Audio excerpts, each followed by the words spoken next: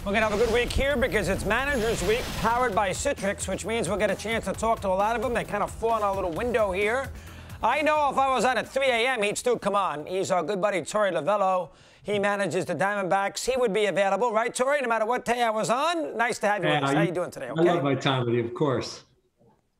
You're the best. All right, now, let's talk about the year first. I mean, it was a tricky year to navigate. Lots more teams in the playoffs. I know the Diamondbacks struggled some.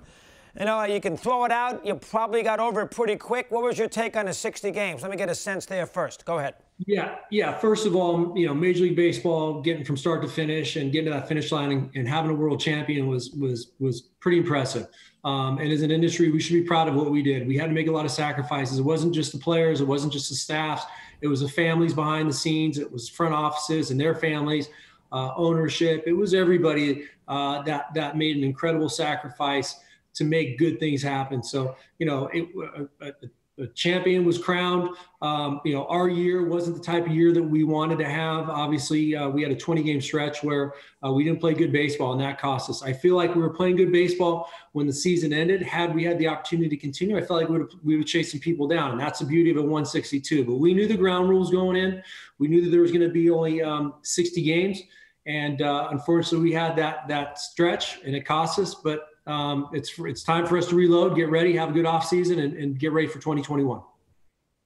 All right, how about the rules? Let's do DH, 10th inning scenario, and 7-inning doubleheaders. DH first. We're not sure what we're going to have in the NL yet. I'm sure you probably are. You're in favor of the DH, I'm assuming, even though you got Madison Bumgarner. Torey, what can you tell me about that? Yeah, look, I'm a baseball traditionalist. Right now we're following the current guidelines and national guidelines, and that's what we're going to get ready for. And that's what I've been told is something they're strongly considering. And the pitcher hitting adds an extra strategic component to it, and I enjoy that part of the game. So knowing that either way is fine for me. I know the DH adds a completely different quality of an at bat. Which is going to lead to more runs. I know Major League Baseball wants to add more runs. So, look, I'm on the fence. I didn't give you a good answer. I do enjoy the strategic component of being a National League manager and having to deal with where that pitcher's hitting and when he's going to be coming up, because it is quite challenging. 100%. As a fan, I agree with you there, too. Number two, 10th inning this past year.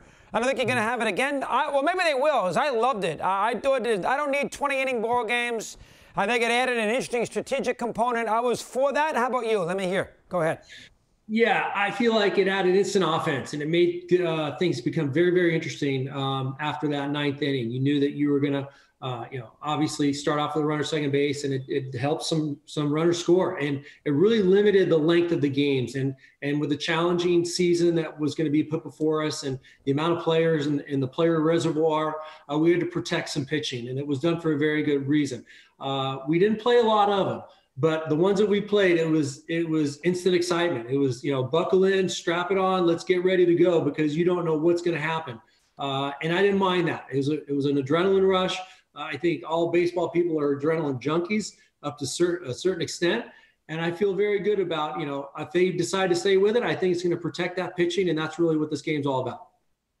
Yeah, there you go. Good answer. All right, how about I'm not sure what they're going to do about this. I don't think they will do it. I don't know if you even played one. How about you probably didn't in the NL West. How about the 7-inning double headers? What's your take on that? Yeah, I think we did play one doubleheader. We're indoors, so it didn't happen very often. But we did get clipped one time. So I'm more in favor of the traditional 9-inning baseball game. That's just my own personal opinion. I know that it was done for a very good reason, once again, to protect the pitching and the amount of innings, potential innings over a 2-game stretch. But I feel like that 8th and 9th inning, you can't budget for it. It's so unpredictable. It's the best part of the day. It's the ending to the story, right? You don't want to clip that story at the wrong time. You want to let it play out, and it builds up, and you can feel it building up throughout the course of the game. For the doubleheaders that we did play, I felt like it was just a little bit awkward. You knew in the 6th inning, it was a little bit different type of management of the players. It was something that was a little bit different to me. I guess I'd be more in favor of playing 9-inning baseball games. Now, there you go. Another good answer. All right, how about the ball club now? Listen, tough division. Padres better. They got you off to a bad start last year, losing those first 3 out of 4. Padres are better. You know, the Dodgers are the world champs. You know, who knows on Colorado or the Giants? So the Giants were pretty competitive and hurt you guys.